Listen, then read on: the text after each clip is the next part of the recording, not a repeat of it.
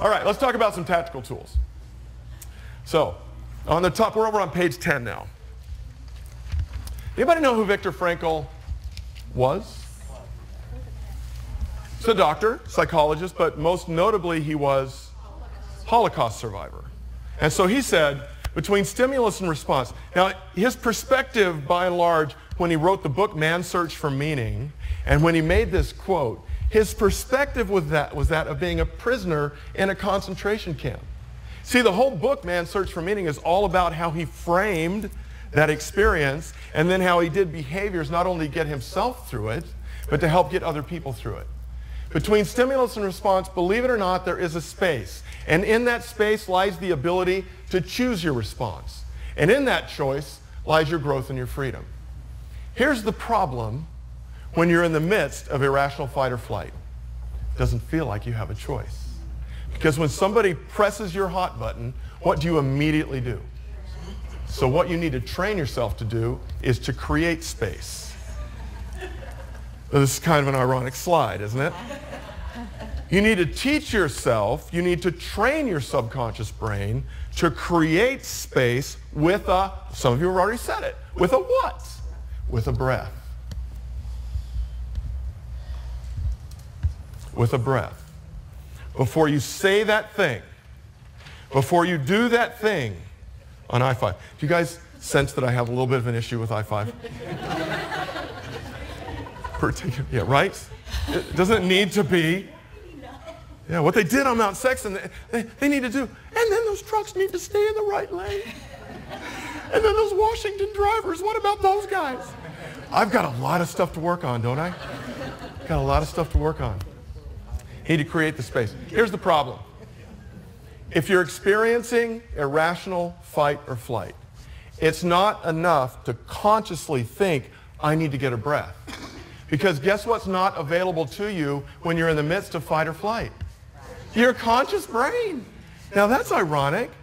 Would you agree with me though consciously that before you do the next thing, you might want to think about it for a half a second? That is, put the conscious brain back in control. Can we at least agree on that? So what we then need to do is to train our subconscious brain when we're experiencing irrational fight or flight. That is, when a grizzly's not chasing us up the mountainside, when we're not being chased by a cheetah across the Sahara, sub-Saharan, whatever that is, that cheetahs chase you across in Africa. When your life is not, the sub-Saharan what? Savannah. When our life is not literally in danger, we need to get out of the midst of it. Would you agree? So here's the first big thing you can do. We're going to have a way of simulating fight or flight. We're all going to do this. When I say 1, 2, 3. Okay, so ready? 1, 2, 3. That's you simulating fight or flight. Then what's the very next thing you want to do? Now I can read minds. Did you guys know I can read minds? I can just imagine what you're thinking right now. I'm being confronted by this manager that's calling my presentation stupid. And I say, hold up a bit. Hold that thought. That's exactly what I'm saying. Are there different ways of getting that breath in? Yes. We're going to teach you pacing, backtracking, and clarifying, a set of conflict management tools in which when you determine that you need to get your head back on your shoulders when your subconscious mind is saying, I need that breath, you're going to figure out a way to get it. So let's simulate right now. Ready? 1, 2, 3. Take a breath. 1, 2, 3. Take a breath. See, that's the number one thing you can practice. You practice that once per day. You know what you're going to find yourself doing out on I-5 when someone cuts you off, when someone's being rude? You're going to be going, what's the next thing I want to do? Slam on my brakes. No, just kidding. No, we're not going to do that. Does that make sense to you guys? And so then you can plan the way you're going to respond. You can get the clear head back on your shoulders so you can at least think for the next 2 or 3 seconds, what am I going to do? Does that make sense? Ready? 1, 2, 3. Take a breath.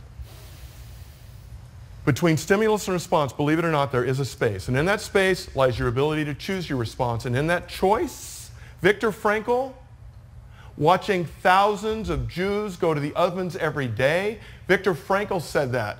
Can you guys do it? Ready? 1, 2, 3. Take a breath. Okay, video.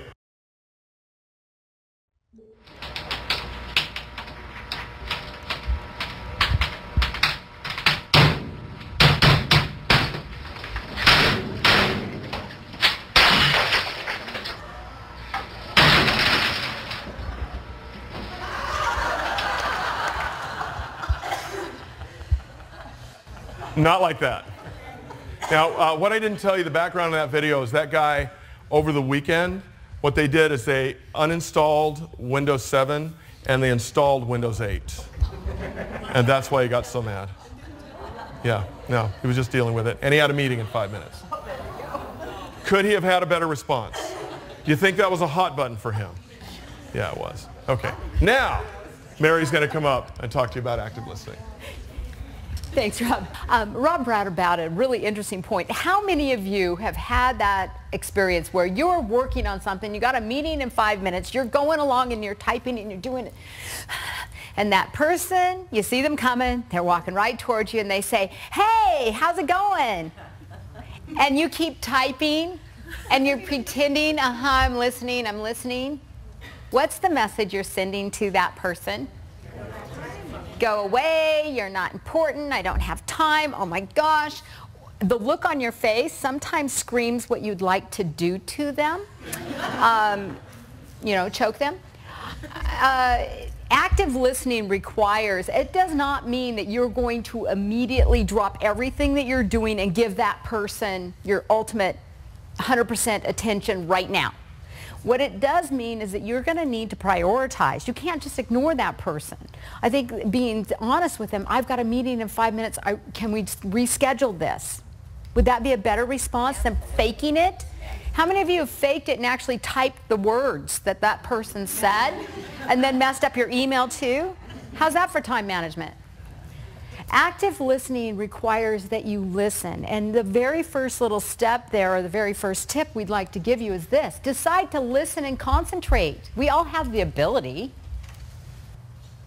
Stop the email and say, just a moment, let me finish my thought on here, and then the time is all yours. Prioritize listening or prioritize what you're doing. You can't do both. Rob talked about empathize. Empathize with the speaker. Be able to put it into their space, yourself into their space. Empathy requires you understanding what's going on for them. Putting it through the filter of their personalities. That is one of the filters that we filter things through. Now we have a huge, we have a program that we filmed here at Tap Rock called Colorful Connections. I've got a copy of it on the back table. You'll have an opportunity to win one in the seminar today if you'll put your name in the thing. But we've given you a reference card. If you'll take a look at this reference card very quickly, we don't have time, of course, to go through the whole thing because it's a full seminar. If you look at the branching chart, this quickly shows you an opportunity to read someone in the moment, in their personality. Are they engaging or are they reserved? If they're engaging, are they a driven form of engagement or are they a cheerful form of engagement? If they're reserved, are they cool or are they warm? And then all you do is flip it over and apply the communication do's and don'ts that we have here for you. Very handy little reference guide. But put yourself in their shoes, empathize with them through the filter of the personalities, also for what's happening with them. Now you were mentioning, you know, what was going on with you. I mean, in your day-to-day life can cause major changes in how soon you need something, how well you're focused. What are some other things that can happen in your life that can cause you to maybe not communicate as well? What's happening at home? What's happening at home? It definitely can affect that, right? So try to empathize as best you can. Put yourself in their shoes. Watch body language and tone. Theirs and yours. Men and women have different body languages, and in one of our other seminars we talk a lot about the differences between men and women in body language.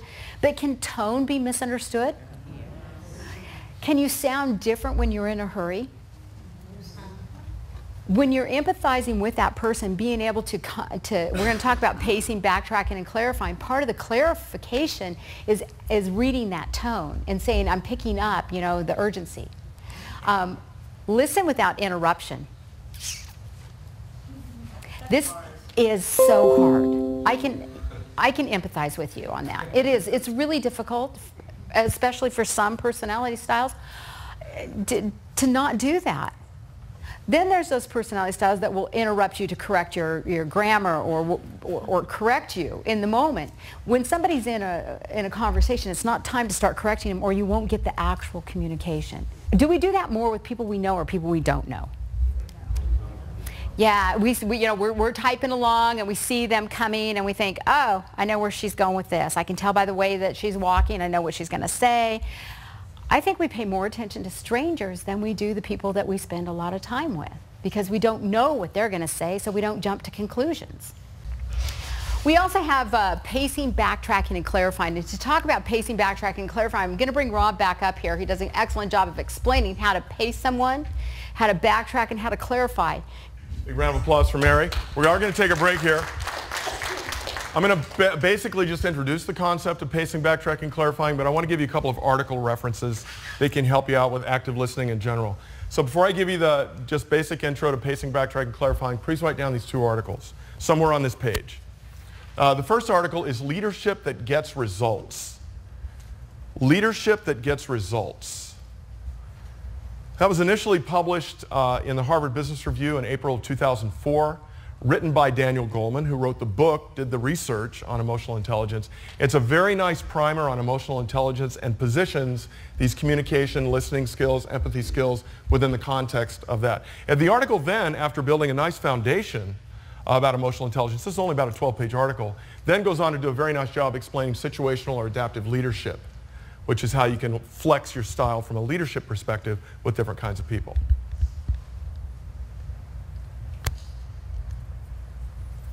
You can go out and Google that article. It'll pop right to the top of the list as a PDF that you can download, print, share with other people. All right, second article I want you to write down is The Siren, that's S-I-R-E-N, The Siren Song of Multitasking. When you're actively listening to someone, should you be actively listening with your conscious brain or your subconscious brain? Okay, good. I hear both. And I think a lot of people would say that multitasking is part of your job description. How many of y'all would agree with that? Please write this down.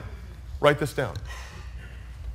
The conscious brain cannot multitask.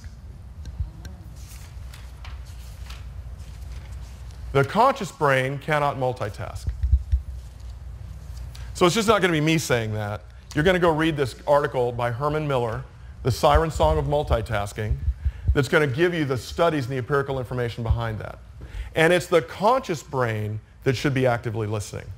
So when someone walks into your office, you need to give them the time and the space and the engagement with your conscious brain and put your task to the side. Or tell them to come back later and continue to work on your task. Because guess what? You can't do both. The conscious brain, A, can multitask, or B, can't multitask. The conscious brain cannot multitask. Interesting, what this article does actually goes through 7 different studies that they did on multitasking, empirical studies. One particular study found that trying to multitask with your conscious brain actually reduces your ability to pull things through your conscious brain and put it into short-term memory. It actually damages you neurologically. Did I say you couldn't multitask? Can you multitask? What kind of stuff can you multitask? Your habit type stuff. Can you drive down the road? And this is a big debate about texting and being on the phone, by the way, is how much of driving can be done with the subconscious mind and how much can be done with, actually probably 90–95% can be done with the subconscious mind. But you never know when you're going to need that 5% conscious engagement. That's the reason it needs to always be there, right? In the article, they do a very good job of parsing this issue, which means when people look like they're multitasking consciously, they're not multitasking consciously. What they are is task switching very, very quickly. Focused attention, focused attention, focused attention. And what Mary just explained is that women, to your point and her point, are much better at doing that. Task switching, conscious task switching. That's just because our corpus callosum is bigger. Oh, there you go. That's because, women, your corpus callosums are bigger.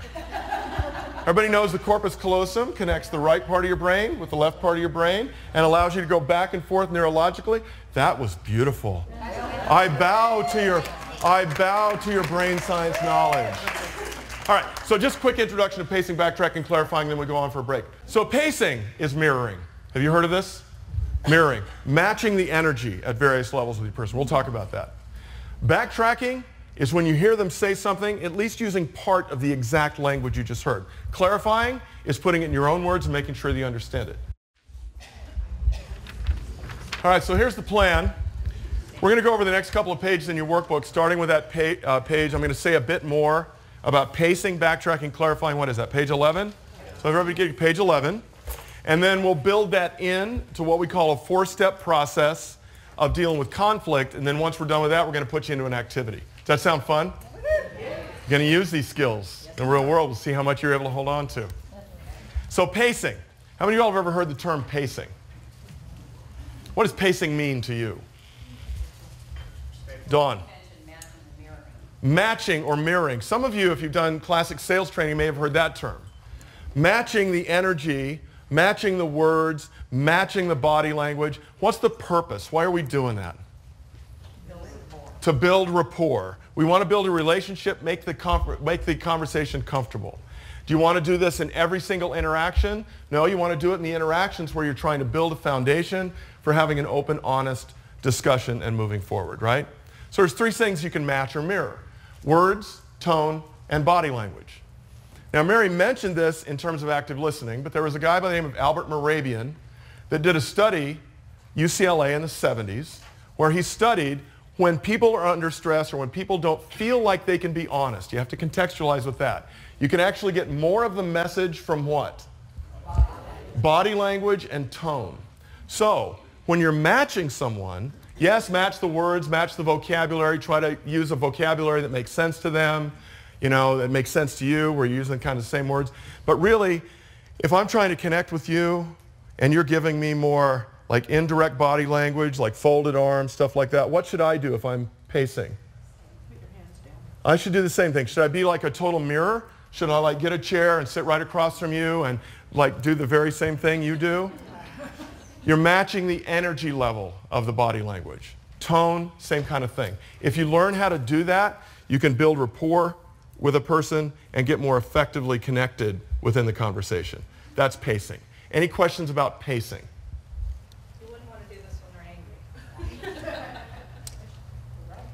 Wouldn't you want to come off as the calm one? Okay, so the comment on the front is, I wouldn't want to do this when they're angry.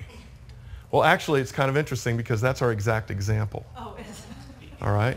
Have you guys ever heard of the word assertive versus aggressive? When someone's being aggressive with you, do you want to back down and tell them to calm down and basically pace being calm, cool, collected yourself? No. What do you want to do? Do you want to be aggressive? No. You want to be aggressive right back? You want to be assertive. What's the difference? No anger and assertion. Right. You're still right there. You're engaged. You're listening to what their issue is, but you're not crossing the line and getting right back in their face. You can make that mistake. So when they're angry, you want to pace the intensity of the message, but just not the anger embedded in the message. Does that make sense? All right. Any other questions? That's good. Give her a big round of applause. That was awesome. Okay. Yes. So I think that I heard you say that if someone's sitting like this and kind of introverted kind of thing, that you want to mirror that. Yeah. If you're trying to bring it out, though, wouldn't you want to be Yeah. So you might want them to eventually open up and talk more, but the last thing you're going to want to do is try to fun them up. Well, this is a classic mistake I've made. Hey, you know, what's wrong? Something wrong? Something going on? Hey, this is funny. Look at me now. Eventually, you might want to get to that spot, but to initially to make the conversation comfortable with them, same level, same degree of closed body language, or same degree of eye contact. That's the rationale. So pace for rapport first, and then try to lead them to another place later. That's the idea. Does that make sense to you guys? Okay, yes? Matching the speed that they speak. There it is. All of that. Speed, intentional, vocabulary, body language, tone. Try as best you can to match it. That's pacing to build rapport. Next thing you can do if somebody's really intent and they're angry is you backtrack. The idea behind backtracking to some degree, and you do with certain personality styles, need to be careful with this one. This is what I heard you say. These are the words that I heard. Okay? Did I get it right? If you do that skillfully, people are going to feel heard. Yeah, that's exactly what I said. But use it unskillfully, it may backfire. My guy in my meeting that I told you about.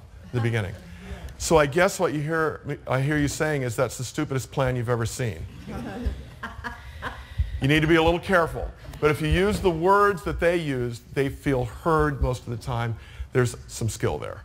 And then the third step is to put it in your own words. That's clarifying. Okay, this is what I understand you to mean.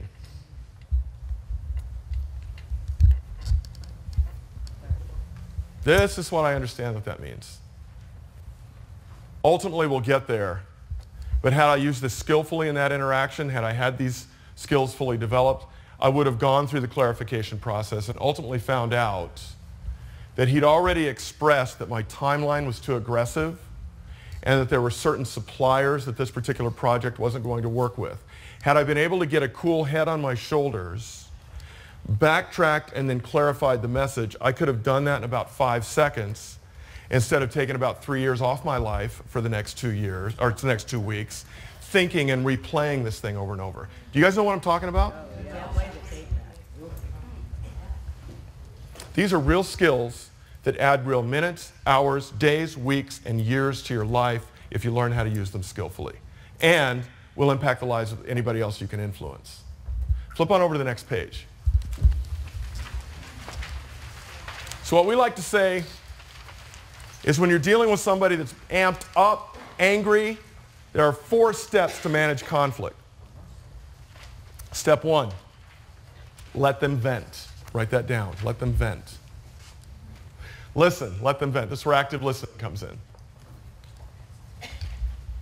Okay, now here's what's happening. Have you ever heard that if you interrupt people while they're venting, what's the problem with that? See, they feel like there's some stuff they need to get off their chest. As long as they're not attacking you, as long as they're not saying rude words and calling you names and stuff like that, you should just let them go. Because the air is coming out of the balloon. They feel like they need to climb Mount Anger. And whenever you knock them back down to the base of Mount Anger, guess what they're going to start to do right over again? As they approach the summit of Mount Anger, you're going to start to hear more coherence in their voice, more meaningful words. And you're going to be able to start grabbing onto them, so you're going to go to step 2, which is work to understand. That's where you use pacing, backtracking, and clarifying.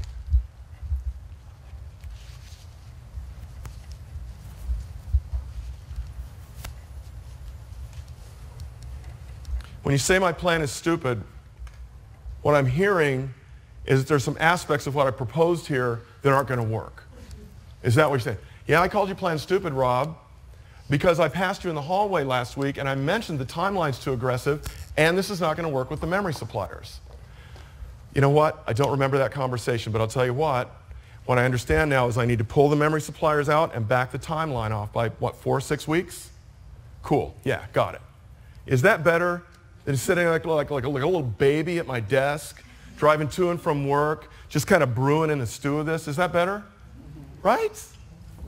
I owned most of that, you guys, because I didn't have the skills. Step 3, work to a solution.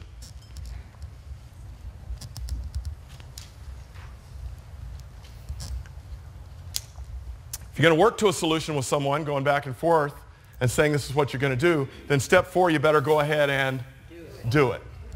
Follow through. Have you ever noticed people who signed up to do anything you wanted them to do? Let's just get this thing over. They promise to be a hero just to get the interaction over, and then what happens at the end? Dude, you're saying you're going to do all this. I know you're not going to do it. And then have you ever had to go that side road? If you're going to commit to something, you want to be able to follow through. Does that make sense? Does it? Yes. Any questions you want to ask me? Because we're going to do it. Go for it. Okay. So, as we're working through our solutions, one of the tools that I have always found is a water pitcher. No, is this. Instead of saying, this is what I think we ought to do, try this as you're backtracking and clarifying. Let's say the problem that we're dealing with is this water pitcher, or the idea that we're kicking around is this pitcher of water. If that person is looking at it from this perspective, what do they see that you can't see? The handle. And they're going to spend all their time talking about the handle, and this is how you're looking at it. What can you see? The spout. And so you're going to be spending all your time talking about the spout.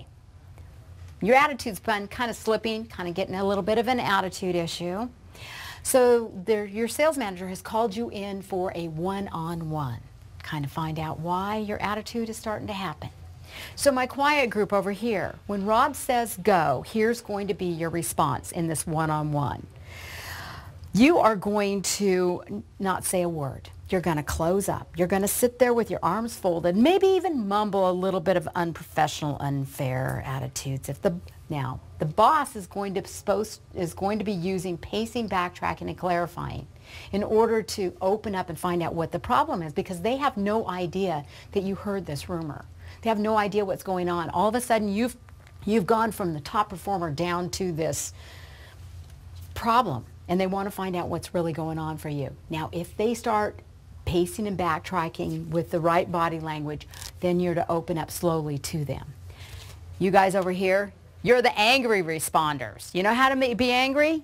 Okay, so when the meeting starts, you're going to smack the table. You're going to ramble on how incomprehensible you are and how loyal you've been and how you don't understand why you're being attacked and things are being said about you because you've given the company everything. Now, as they pace and backtrack you and your anger, then you'll start calming down. If they don't, stay amped up. If they don't, stay closed down. This is their pacing backtracking exercise. Does anybody have any questions for me? Could you repeat what the rumor was? We have no idea what the rumor was. It was that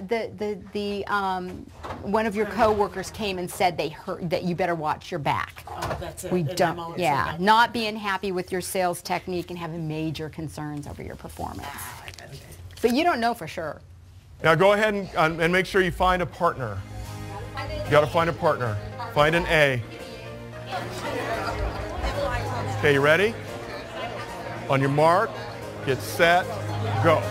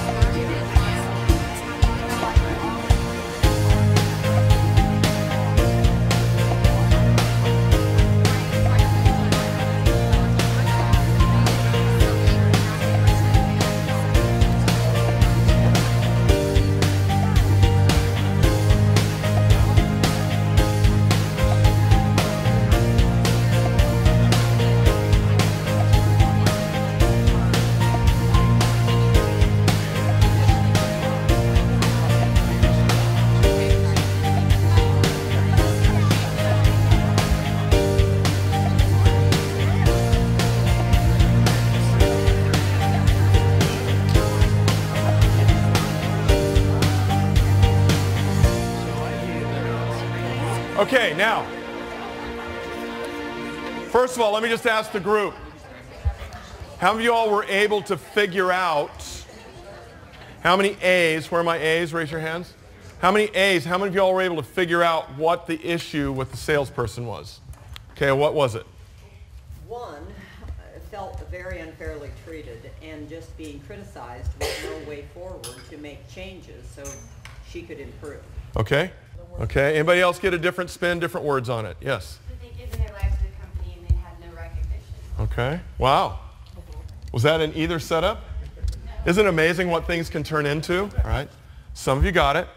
Some of you didn't. B's, what were you coached to do? Talk. And then if what happened, get more clarity with your message. If pacing, backtracking, clarifying, if they were trying to do that, then go ahead and let it come out more and more details about that. How many of you all, based on what you just heard and what you experienced, feel pretty successful with that? How many of y'all think there could be improvement? And what's the biggest thing that you think could be improved? How many of you all, when that first started, and maybe you were trying to figure out what the issue was or trying to figure out how to move forward, how many of you A's in particular were feeling a little stressed? What are you supposed to do when you're having the stress reaction? How many of y'all remembered to get a breath? A couple of you. That's actually good. That's actually good. Do you think pacing, backtracking, and clarifying works in the real world? But all of these skills, the skills that we've talked about so far, the skills of using the personal management system, which we're about to go through, all rely on you when you're experiencing irrational fight or flight. All rely on what? You've got to breathe. You've got to get that conscious brain back in control so that you can plan and engage and be very overt about the next steps that you're taking. You guys did a great job with the activity. It was just meant to illustrate the tools that you've got to practice with, allow the learning curve, and use in the real world if you're going to really use them. And I know you guys are. Give your partners a high five, handshake, or hug.